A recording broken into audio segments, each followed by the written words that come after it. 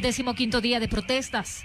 El gobierno hizo un nuevo balance. El registro de víctimas mortales en el contexto de las manifestaciones es de 3, además de que se contabilizan 218 policías heridos. Tenemos más de 175 policías que fueron gravemente lesionados, 20 de ellos continúan en hospitalización, 33 de ellos ya fueron dados de alta y los otros fueron a recuperación en sus domicilios.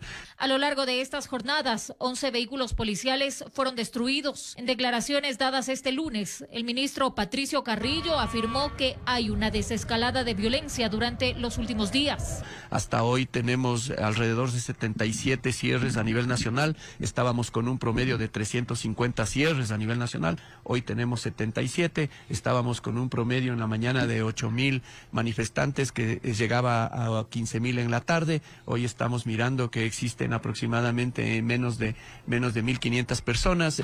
Añadió que hay investigaciones abiertas con Fiscalía. Todos aquellos que se presentan como líderes en los cierres tendrán que ir a la Administración de Justicia para que ahí presenten las pruebas de descargo respecto de los registros que la policía ha realizado.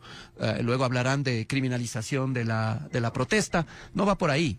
Han cometido muchísimos delitos que no son de carácter político, delitos como sabotaje. Hubo al menos 28 actos de secuestro entre policía y Fuerzas Armadas, además de que se mantendrá el dispositivo de seguridad pese a que finalizado el estado de excepción, informó Marilyn Jaramillo.